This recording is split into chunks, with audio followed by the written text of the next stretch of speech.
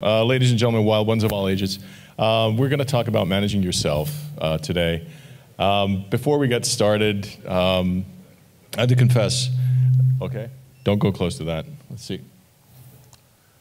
I'm a little bit of a cliche. So, going through those months between gigs and having time, some of you have probably followed me on Facebook or social media.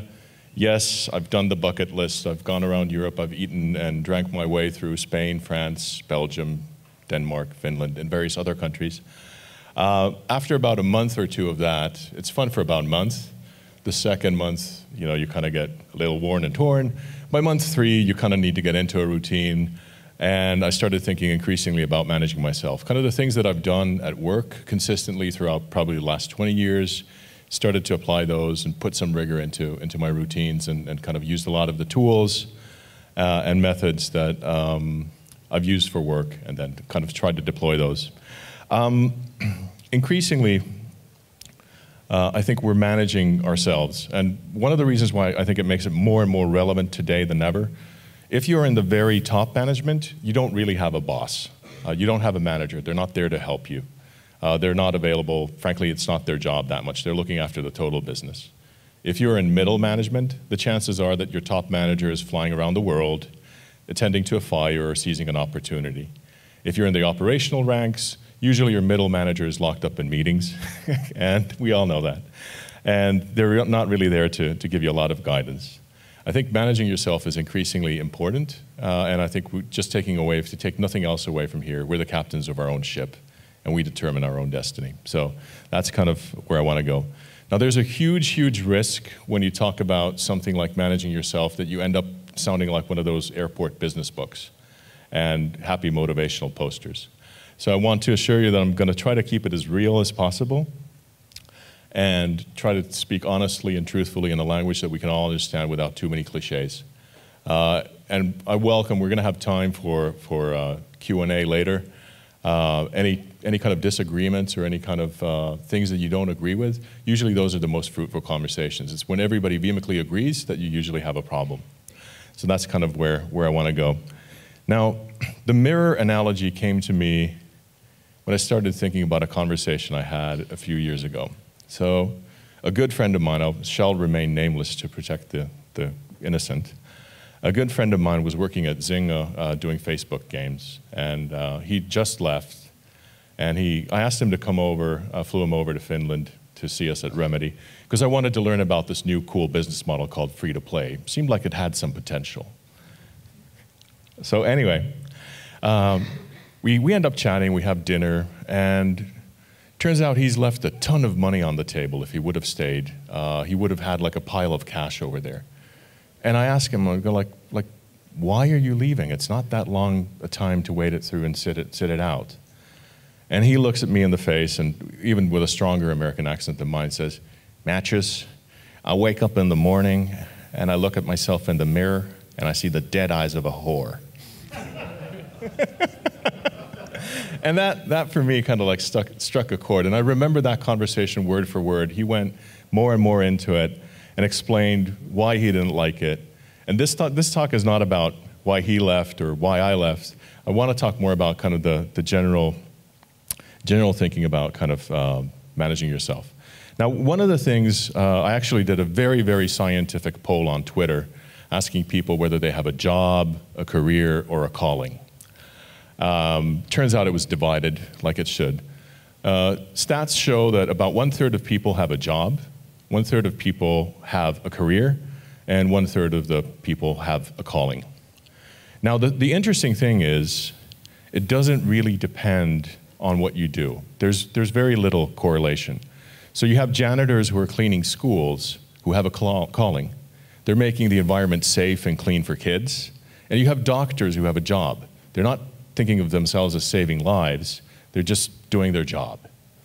Now, the interesting thing, I started thinking about it. What's my calling, and what gets me up in the morning? Why do I do what I do? So for me, I had actually 2 sides to it. First one was, I want to create environments where people can be happy, productive, and do meaningful work, where we get the awesome talent doing that. Creating a great environment makes me happy. Knowing that people can be productive and they come to work feeling with meaning and filled with purpose gives me joy. The second one is I think the computer games industry gives us an avenue to touch millions and millions of people worldwide, providing them with hobbies, experiences, emotional engagement that gives them joy, gives them meaning, gives, scratch a certain itch. One of the books, and like I said, I am a cliche, so I did start picking up like a backpack full of books from Arlanda Airport every now and then and reading through them and going through my Audible account. Amazon is probably the stocks up with all the books I've been listening to.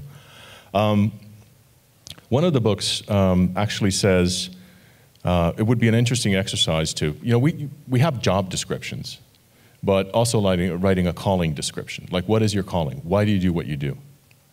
And that's super interesting. There's nothing wrong with having a career or a job, but I find it much more meaningful to have a calling when you go to work. We spend a lot of time at work. Okay, so a word on happiness. An interesting study was done, and there's going to be some analogies here. I wanted to have some science and some data here so it's not all touchy-feely. An interesting study was done. They had divided the group into pessimists and optimists. The task for the group was to count how many pictures are in the newspaper. There was 42. The trick was, but by page number 3, there was a big, bold headline that said, "There are 42 pictures in this newspaper. You can stop reading." Then halfway through, there was another big cat-sized headline that says, "You will get $250 if you stop reading now. There are 42 pictures in this newspaper." Guess what? The pessimists did not see it. The optimists did. Being happy allows yourself to think of opportunity and see much more. Being a pessimist, you get into tunnel vision. How many times have we seen that on game development teams, where you have a pessimistic person who doesn't see opportunity, where you have somebody who's optimistic and looking around, and you connect the dots with lateral thinking, and you find new solutions that you wouldn't normally do. Now, honestly, there are very real stats on happy people being able to find solutions that unhappy people won't, or pessimistic people won't. Okay, quickly look at the picture. How old is the lady? Some of you might know this. Okay, so you're saying, how old are we calling it? 18, and somebody else with a different point of view? 80. Okay.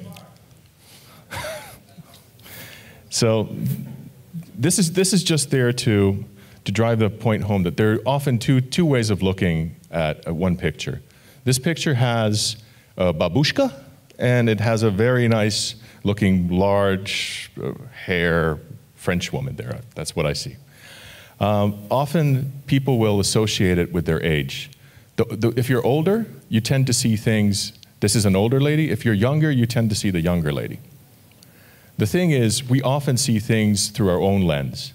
And that's all I'm saying, is like sometimes it makes sense to stop a little. Are you just projecting through your own focus, or are you looking at the picture objectively? Just think about it. I mean, how many times do we see things just through our own focus without really stepping back and looking at the bigger picture?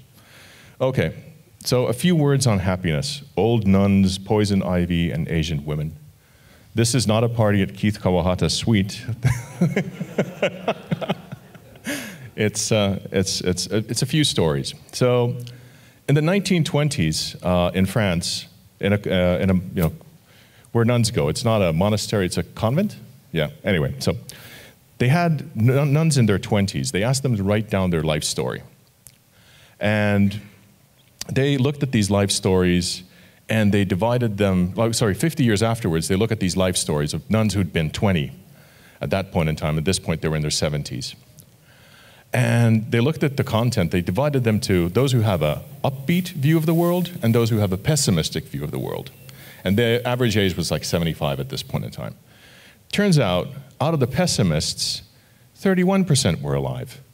Out of the optimists, over 90% were alive. So it's good to be happy. It's actually good for your health. There are other studies that prove this. I just found it really, really interesting that had this treasure of data and just were able to track it down to that. I mean, there was no other causality. They lived in the same place. They had the same food in the convent. You know, they had the same habits. It's just that the sad girls died earlier. Okay, poison ivy. In Japan, and I think you can only do these experiments in Japan, they tied a blindfold on a set group of 10 people who were highly allergic to poison ivy. And then they scrubbed their arm with it, and 10 out of 10 had a reaction. The only thing was, it wasn't poison ivy. Their bodies were affected by their mind. Their mind was basically fucking with them. How often does our mind fuck with us? I mean, just think about it. You're having a negative reaction because you think something is negative, not because something is negative. They did the same test, said it wasn't poison ivy, and only 2 out of 10 had a reaction.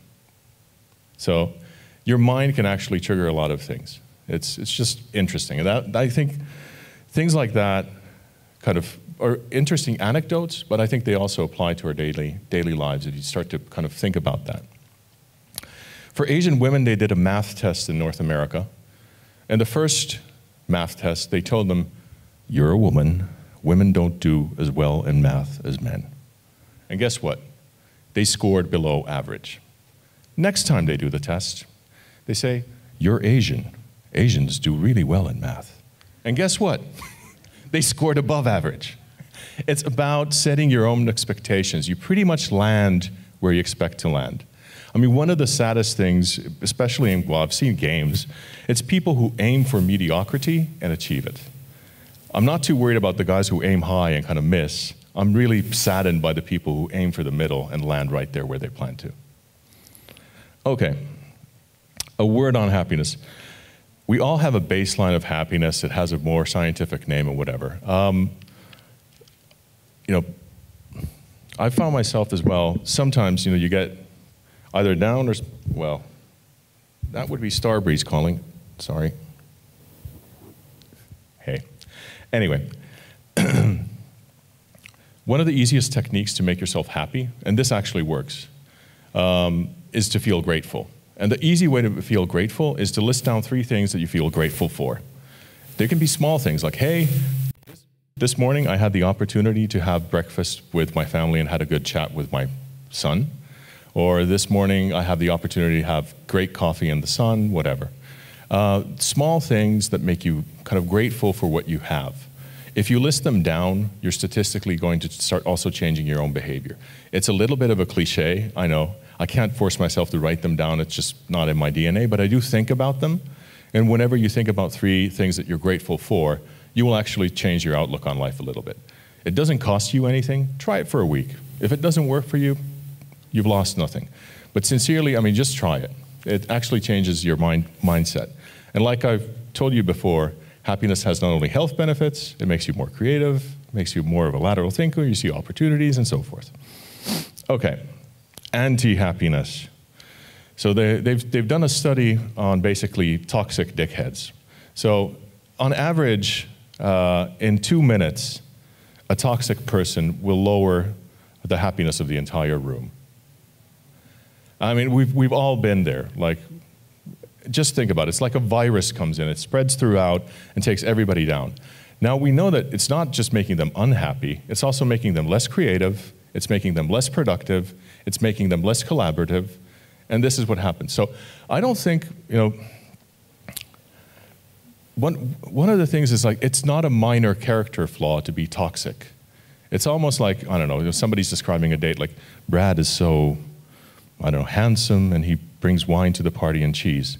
Then you go, well, Brad also rapes cheerleaders. But Brad is handsome. He rapes cheerleaders. Being negative and toxic is not a minor character flaw. It's like raping cheerleaders. Honestly, it's not good. Sorry. Next. Karma. Don't worry about the assholes. Like, I've thought about this very often. Like, if you have a toxic and a bad person, they're usually not happy. They genuinely are not happy. They have a miserable life. The biggest punishment they have in this world is being themselves and having to live through that. Karma's a bitch. Just let it go. Don't waste your energy on them. Don't spend any cycles on it. Don't spend any time or emotions on it. Just let go. Frankly, that's the best way to deal with it. Unless you really, really have to. Okay, grit. There's been a lot said about grit. I don't know how many of you have seen the TED Talk from Duckworth or read her book on grit. And there's a lot to be said for grit. Grit being perseverance, tenacity, trying and trying over and over again. Now, there's an old common saying, we are what we repeatedly do. Excellence then is not an act, but a habit. It's been attributed to Aristotle, but I Googled. It's actually from Will Durant from 1926. He's combined some of Aristotle's ideas. So basically, if you think about it, if you smoke constantly, you're a smoker. If you're a positive, upbeat person who does a lot of positive, upbeat things, you're a positive, upbeat person. So just, think about that. What do you do repeatedly? What do you want to be? And do the things that you enjoy repeatedly and what you aspire to be. Now, in terms of grit and potential, in games, like in any creative endeavor, we value talent or gifted people. The true fact of life, and there's various studies on this once again, nothing is more common than wasted talent, right? Grit and perseverance go a lot further than talent. We're just kind of inclined as human beings to put talent and genius on a pedestal, where it's the guys who are constantly learning, grinding away, who actually deliver the results. Grit is much more valuable than potential, especially in a quickly moving industry like the games industry today.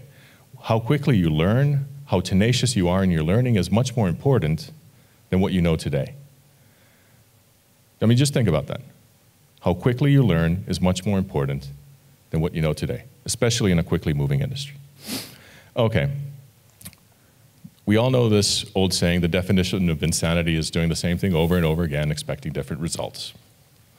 Now, this goes back to grit. Grit is not insanity. Having grit does not mean that you repeat it over and over and over and over and over and over again and expect a different result. There are a lot of game companies, there are studio executives who've been around for long, kind of barely surviving, yet they do the same thing over and over again and wonder why their company isn't going anywhere. I'm serious. We see them at the trade shows. I'm not putting them down, but if they started looking at, well, maybe there's something to be learned from not repeating the same thing over and over again, you might actually get a little bit further. And there's also been a lot of talk about, the 10,000 hour rule. If you repeat something for 10,000 hours, you become an expert. Sounds kind of cool. Anybody can become an expert if you spend 10,000 hours on something. The only thing that is missing from that is if you spend 10,000 hours doing something, analyzing your mistakes, analyzing your successes, and then modifying what you're doing, you become better, you become an expert. If I go and play golf and whack the ball for 10,000 hours and I don't change a thing, I bet I'm still a shit golfer, right? If I analyze it with videos and get a coach and a mentor and whatever, I might actually become an expert in golf. But a lot of people confuse activity with achievement. And this is a whole theme right there. In a culture like game development, there's a lot of activity and people are very, very busy. A lot of the time, people are so busy that they don't get anything done. So I think the key thing is to track your output, not your input. What are you getting done? What are you delivering versus how hard are you working? How many hours are you putting in or whatever? Are you achieving the results that matter? Okay, so smart grit would then be better than grit. So I wanted to put in that final formula there just to drive the point home. Okay, fixed mindset and growth mindset. There's been a lot said about this. Some of you might be very, very, very familiar with this, but I can't walk away from this topic. It's too important. I think it just hits the nail on the head. There's a lot of us out there, and we see them in the teams, we see them in studios, executive floors, where the first step towards failure is trying. They don't even want to try because they might fail, it might be embarrassing, and God forbid you might not get your bonus or recognition, whatever. So these are two very different kinds of mindsets. In a fixed mindset, skills are something you're born with. You are a genius. You are a god. And that's what you are. In a growth mindset, the skills come through hard work and can always be improved. Now, once or twice in every team, there's somebody who's quote unquote complete. They've reached their degree of mastery and they have no reason to learn. Unfortunately, if you look at the stats, EA used to have a statistic where a new console cycle would come in, and about 12% of their workforce couldn't make the leap to the next generation, from PlayStation 1 to PlayStation 2, whatever, whether they were a modeler, a programmer, or whatever, their skill sets weren't transferable to the next stage. In most knowledge-driven industries, what you know today, about half of that is actually applicable 7 years from now. I think it's actually more, quicker, the rate of changing in the games industry. But if you're not constantly learning, you're actually falling behind the curve all the time. In a fixed mindset, they see challenges as something to be avoided and could reveal their lack of skill. God forbid if somebody sees that I'm not perfect. Whereas in a growth mindset, you look at a challenge as an opportunity. It's an opportunity to grow. It's an opportunity to show your persistence. It's an opportunity to push yourself further. In a fixed mindset, effort is unnecessary. Only the untalented need to show effort. You are God, after all, so you can thrive and deliver. Whereas for a growth mindset, effort is essential. You realize that this is your path to mastery. With a fixed mindset, God forbid if you get feedback, you get defensive and take it personally, because it is a personal insult to your very aura. Whereas in a growth mindset, you find it useful and something to be learned from. In terms of setbacks, a growth mindset person will see that as a wake-up call. It's the Rocky thing, it's not about how hard you hit, it's about how hard you can get hit and get up again and keep on fighting. Whereas with the fixed mindset person, it's a quick reaction to start blaming others for the failure. Okay. So what does it mean if you have a growth mindset? Like I said, you're not going to get a lot of managerial attention. So what you need to do is to build some feedback loops into your daily life. And when I say feedback loops, it sounds maybe a bit more lofty than what I mean. It means basically taking a cup of coffee, walking around your floor, talking to people, and getting them to be open about your behavior and your performance and how you're doing. The majority of the good feedback that you will get will come from your peers and your subordinates. I truly believe that. I mean, if you have an open relationship, they will be able to tell you that maybe your behavior wasn't useful, maybe your feedback was too poignant, maybe your behavior is hurting the team's morale or whatever, but you need to get those feedback loops into your daily routine. Whether it's walking around and asking dumb questions, or making sure that you have more formal one-on-ones, or you're getting that feedback, it's super, super important. Now, self-awareness is easy enough to say. I mean, I think we all feel we're terribly self-aware, but oftentimes I find that the feedback that is actually most useful is the one that you intrinsically and instinctively quickly reject because it's either too hurtful or it feels like it's a little bit off mark. Now, the interesting thing is, like, if you think about it and develop the skill, you might not take that feedback to heart immediately, but within a day or two, you'll actually come to terms with it and you'll start to understand why. Once again, it goes back to perspective, old lady, young lady. They see an old lady and they're looking at something that you see as a young lady. So one thing that you might think is one thing, for other people is a very different thing. And being able to understand and have empathy for them is big. And I think empathy is something that can and should be developed, and it's something that you need to keep in mind no matter how harsh the business is. Okay, let's talk about loops very, very simply. I know there's game designers in the room and game makers, so it's a very basic loop. I mean, yes, you've set up your network of impulses that you're getting feedback. How quickly can you make a decision based on that feedback, and how quickly can you execute? And the quicker this loop is, the quicker you learn. It's just basic game design. So basically, make sure that you have those feelers out there, decide to change something, do it now, and then check and recheck and recheck. If you make a mistake, it doesn't matter as much, because if you have a quick loop, you're constantly learning quicker. And we already said that learning quickly is important. Okay, I'm going to talk a little bit about techniques that have worked for me. Some of these are more dogmatic, others are more lofty, and some are just a little bit wacky. So the Eisenhower box, or the Eisenhower matrix, is, I found at least, to be a lot more useful for me than to-do lists. To-do lists, there's like, I now have 3 books behind me on to-do lists. Basically, this, the summary of all those 3 books, I can tell you, is to-do lists as such don't work, you need a system. So Otherwise, they just get longer and longer and longer, and they become like a wall of shame. Anyway, the Eisenhower box, some of you are probably familiar with this. Eisenhower used it during the D-Day and planning kind of the Normandy landings to divide his time. And he had a super interesting quote. What's important is seldom urgent, and what is urgent is seldom important. I mean, that's one of the things that I've always found interesting. It's like, especially with something strategic. Like, how can something strategic now be urgent? Isn't strategy meant to be the long-term thing that we are doing? Anyway, so if something is important and urgent, you do it now. That's basically the rule number one. If something's important but not urgent, I'd schedule that into the calendar and make sure that it gets addressed at the right time, it's planned and it's done. If it's urgent and not important, you delegate it. So basically your flights, tomorrow you need to be here, is that checked? Do we have a restaurant? Yes, it's urgent, needs to be done, can you delegate it? And then there's a bunch of stuff you'll find if you put your to-do list into this that's not urgent and is not important. Just don't do it. Delete. Stop doing it. And all of a sudden you have much more time. Okay, a personal example of one of the techniques I used. I call it the Microsoft sandwich.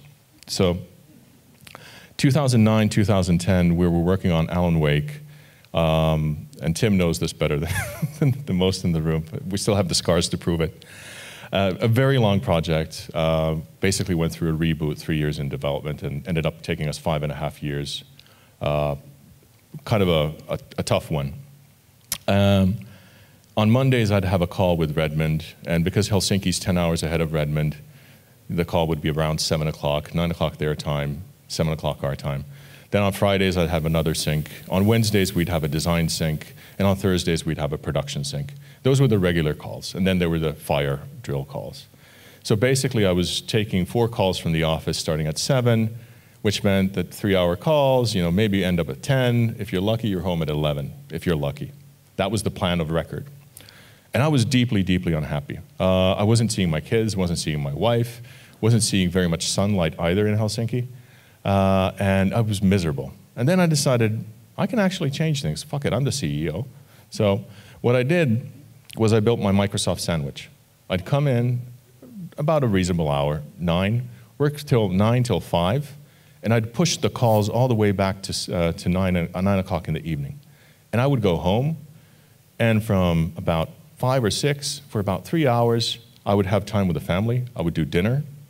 I would maybe work out. I would maybe go outside, actually have a life for 3 hours, and then I'd kick up the call at 9 and work till midnight. And that was a much better system than kind of staying at work from 9 till 11 and pushing. And my efficiency and my output increased substantially, and my outlook on life as a human being, as a colleague to the team, as a leader, was much better. So you might want to consider how you build your own Microsoft sandwiches. Don't become a victim. I mean, there's too many people who complain about something that don't change something that's systemic. If something's systemic, you need a systemic solution for it.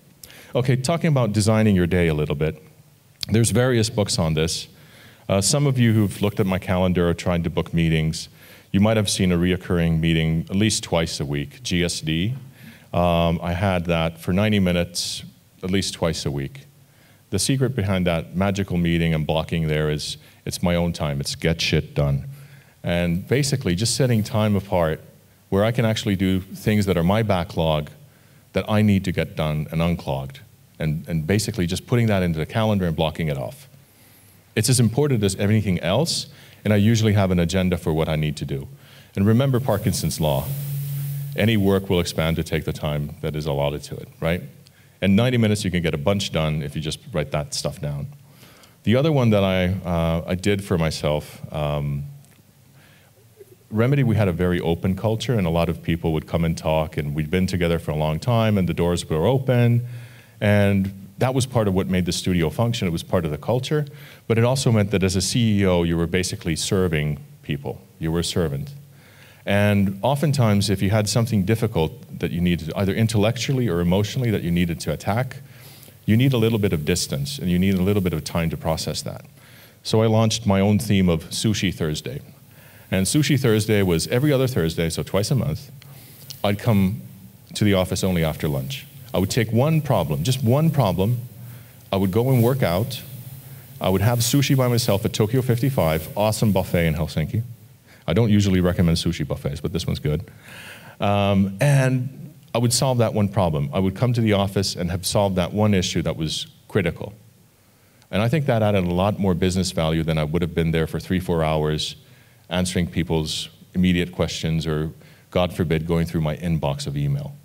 Word on email, when I resigned from wargaming, I had over 22,000 unread emails. Nobody noticed or gave a shit. Just saying. Don't need to read everything or respond. Okay. So another technique, my favorite, sucking with pride. So not everything deserves to be done with perfection. Sometimes it doesn't even deserve to be done well. Some things you can just kind of suck and just get it done. There are things that don't add value or people won't notice. How many of you have spent a few nights crunching on some presentation, looking at the language, making sure the layout is good, the graphics are awesome, and then it gets glossed over or barely even looked at?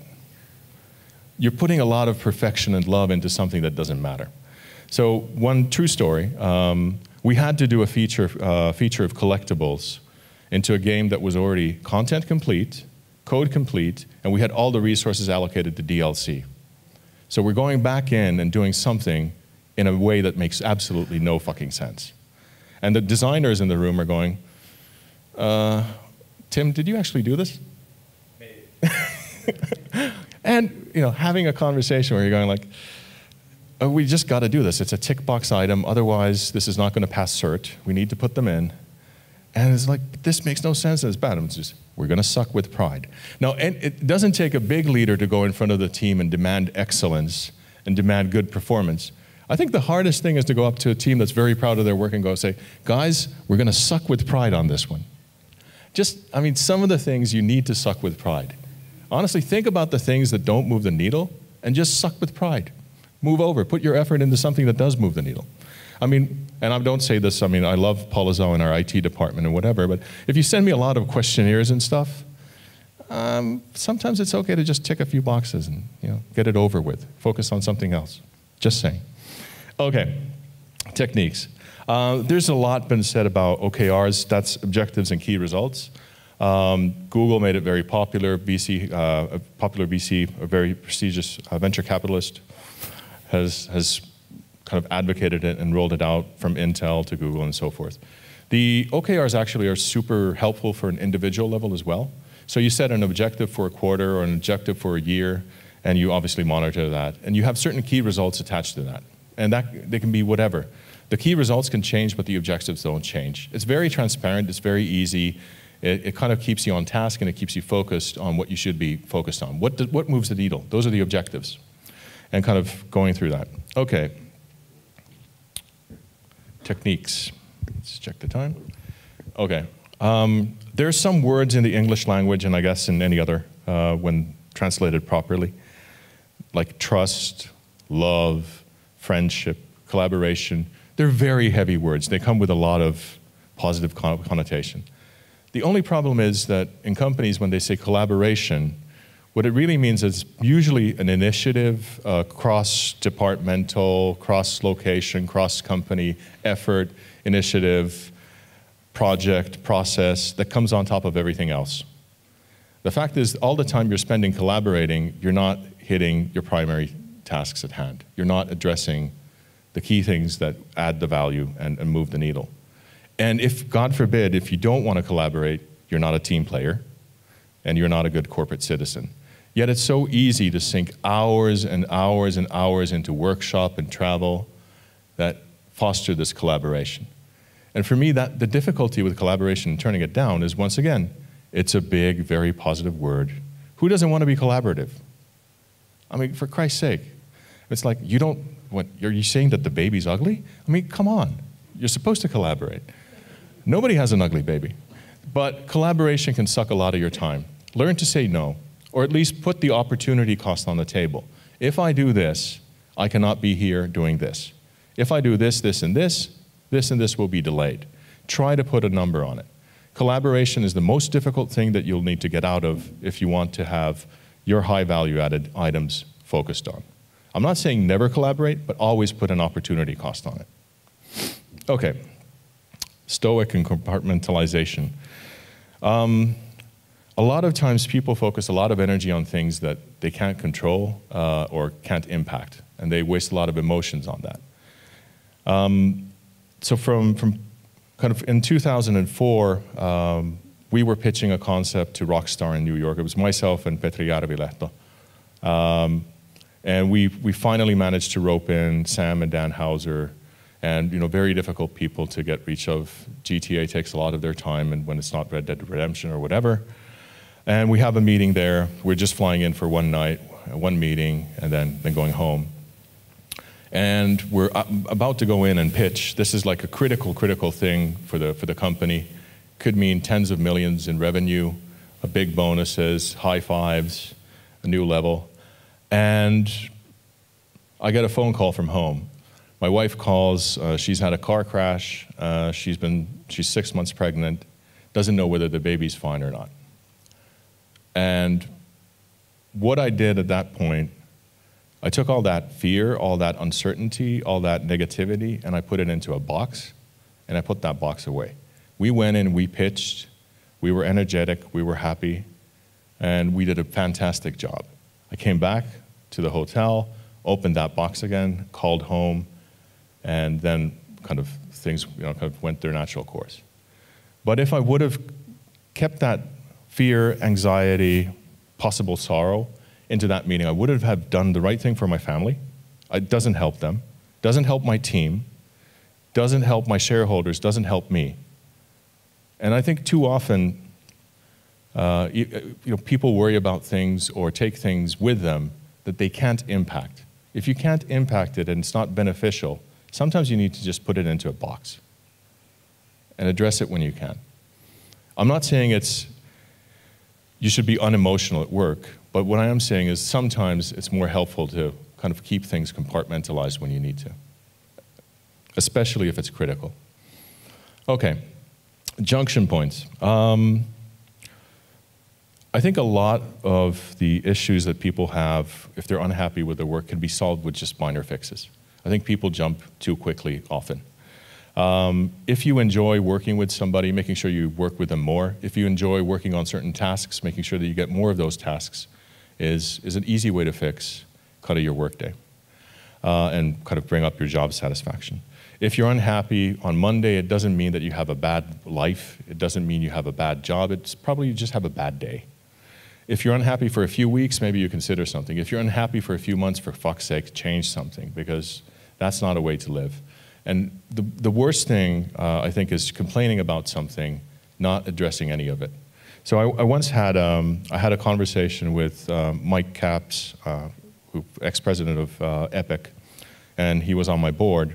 And I'd complained to him 3 times about the same thing. And Mike's brilliant. He has a big heart. He's super smart.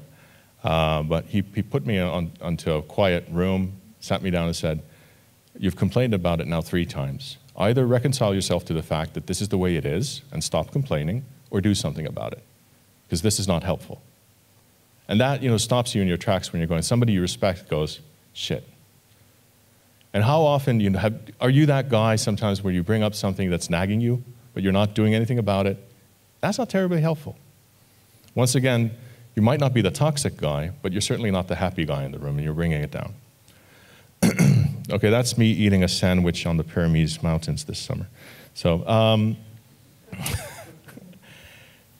often people confuse kind of loyalty or perseverance and tenacity with the fear of letting go.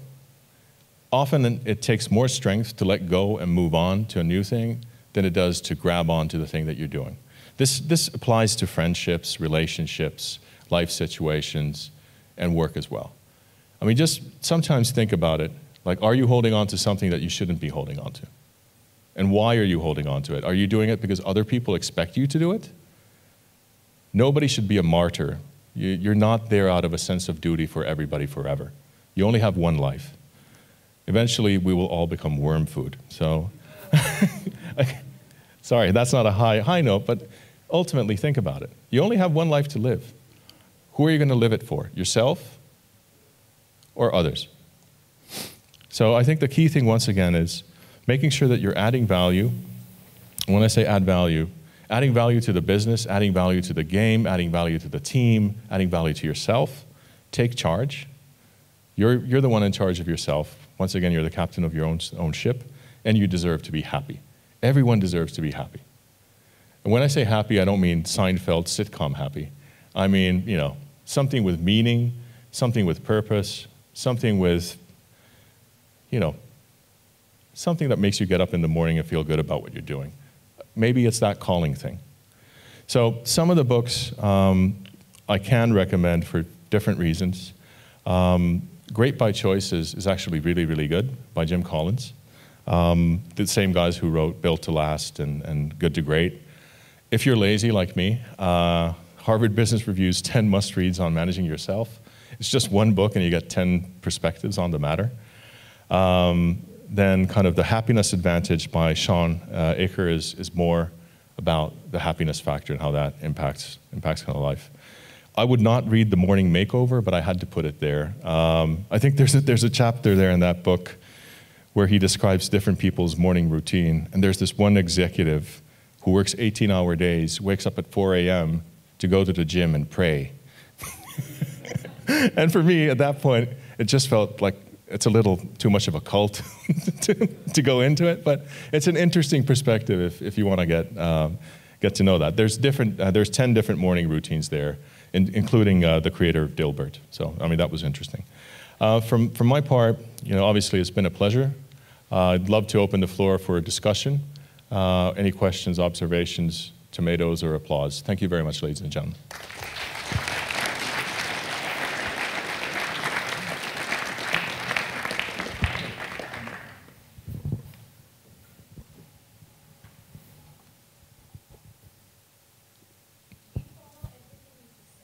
Of course not. No. So I think, I mean, there's a lot to be said for, as human beings, we know what's right and what's wrong quite often and don't follow it. We know we shouldn't be eating that burger. We know Burger King's not good for you. We know smoking's not great. By the way, the Pilsner Urquell that you had, the fourth one last night, probably not a good idea. But we don't always follow that. But I think we need to aspire to something. We need to have a North Star, and we need to have a direction, and we need to have measures for that. Some of those are actually very easy to implement, like the 3 grateful things. It takes no effort. It literally takes no effort. The Eisenhower quadrant makes my life easier. A to-do list gives me anxiety. It keeps on growing like Elvis's penis, and I don't know what to do with it. But you know, an Eisenhower box, at least I get to compartmentalize it and do something with it. So for me, that works. In terms of the kind of happiness factor, I'd certainly say that I can reflect back and I can see multiple mistakes I've done in terms of not projecting, like, why did I go in a morning when I wasn't going to project positivity around me? Why not take the extra 30 minutes, go down to the cup of misery, have a cup there, and then, you know, come back a little bit lightened by your morning latte, or go work out, do something else. Don't turn up when you're negative. It's not helpful. I think the office would have been a better place if I don't turn up than if I turn up negative. So, I mean, just things like that, I think I would reevaluate what I've done. So, certainly not perfect by any measure.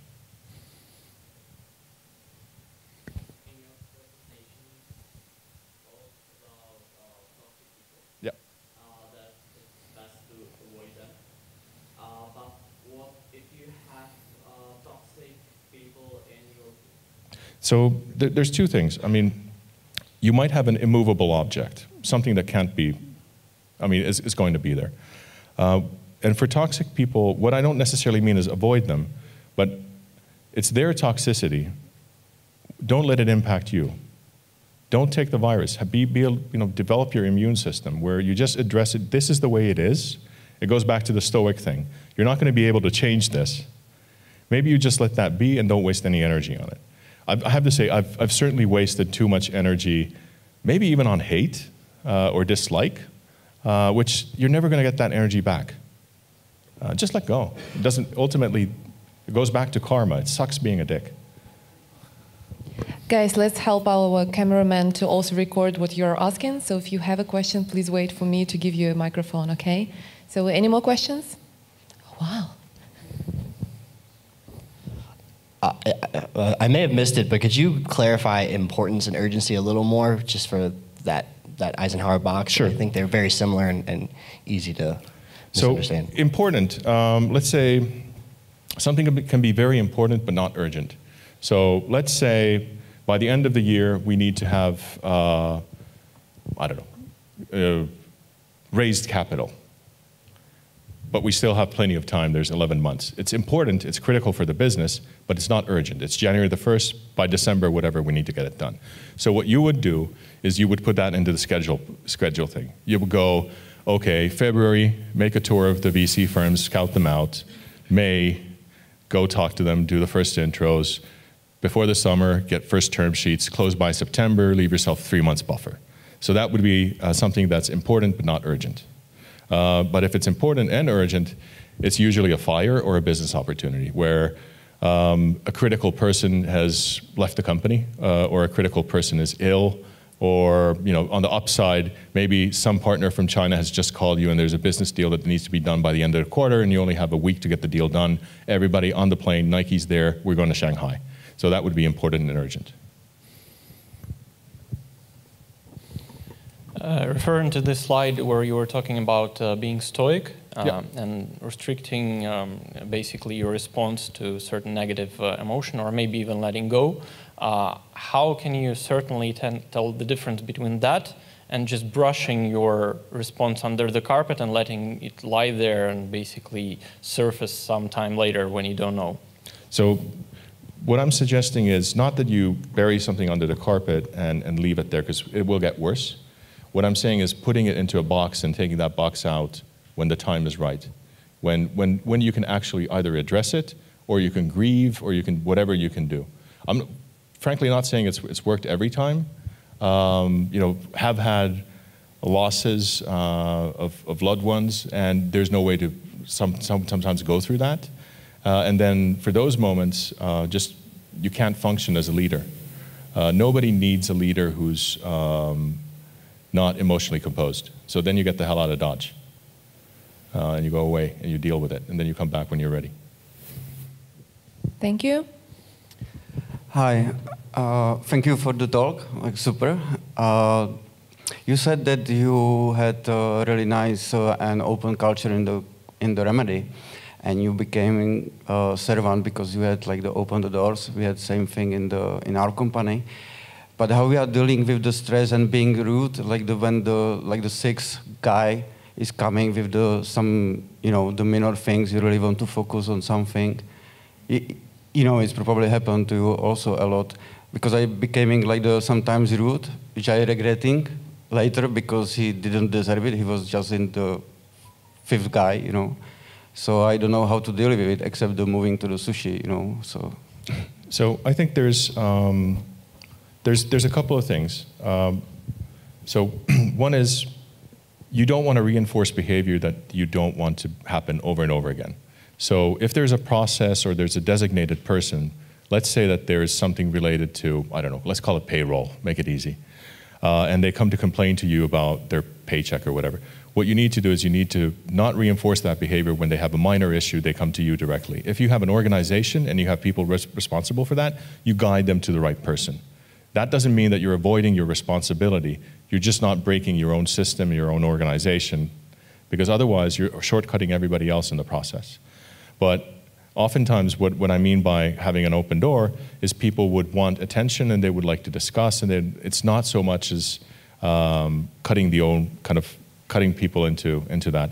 I think most people get the visual or the audio cues when you go, and others don't, but then you just need to be very direct and say, I still have a couple of more minutes. Do you have something else you want to share with me? I need to do this, that, or the other thing. I certainly think if people want to spend time and they want to share something with you, there's usually, it's not a, that's usually money invested into the future. And that's kind of, those seeds will grow into something. So I don't think it's usually wasted time, but what I am not advocating is that you solve all their problems. There's a good article in the Harvard Business Review, who has the monkey on their back. So basically the boss becomes the guy who has the monkey and has to take care of everything as opposed to the person who's supposed to run it. So I would recommend reading that article as well. So let it be the last question. Matias, thank you so much for your inspiration and for your insights. And everybody, let's also thank Matias. Okay, thank you.